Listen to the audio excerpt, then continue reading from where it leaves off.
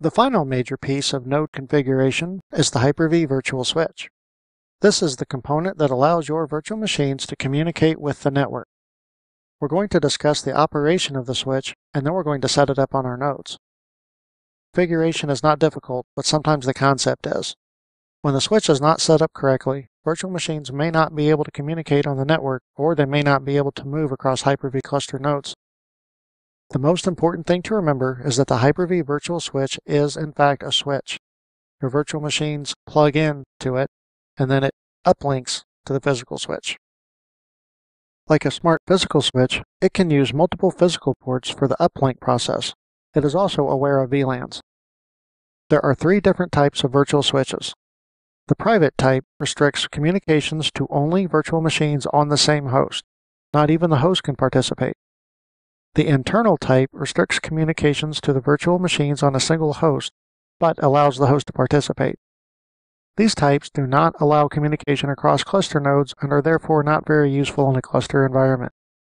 We are only going to deal with the third type, the external switch.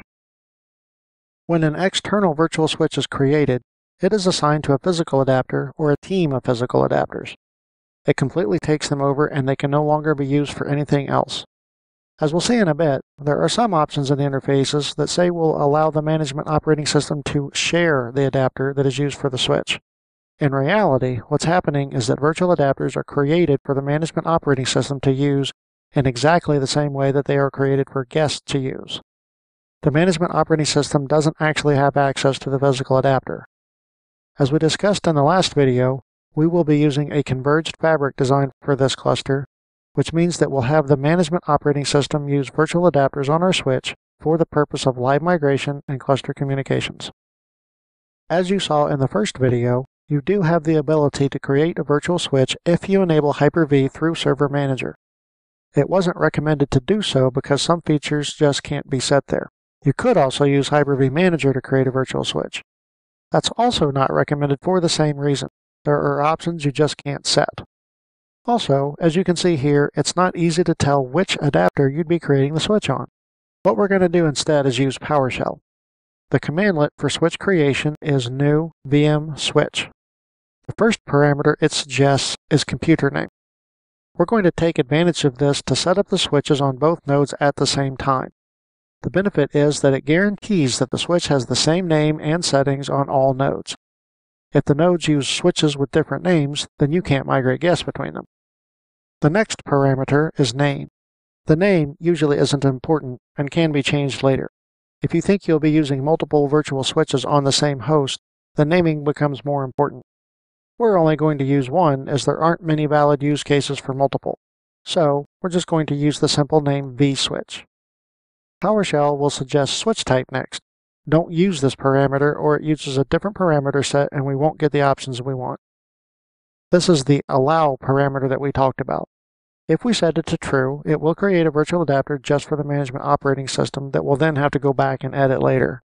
We're going to set it to false instead. Despite the allow wording, setting this to false won't prevent us creating from our own adapters. Remember the $ on false.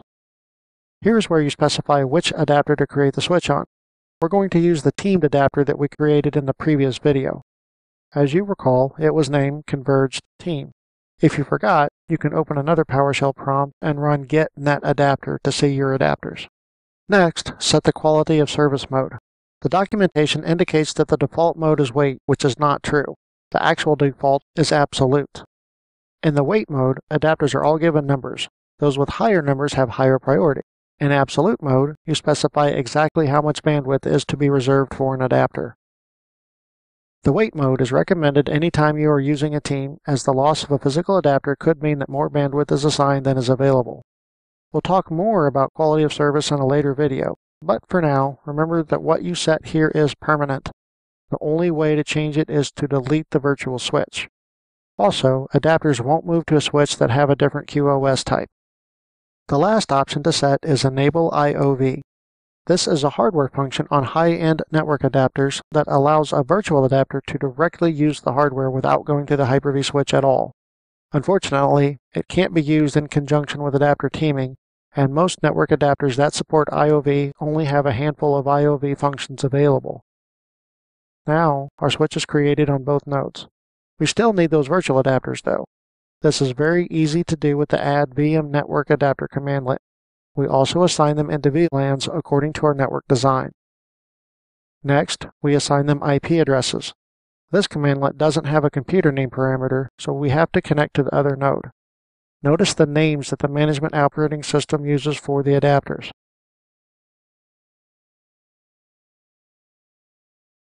So that's everything. Our nodes are now prepared. This concludes the first section of our video series. In the next section, we're going to assemble our newly configured nodes into a cluster.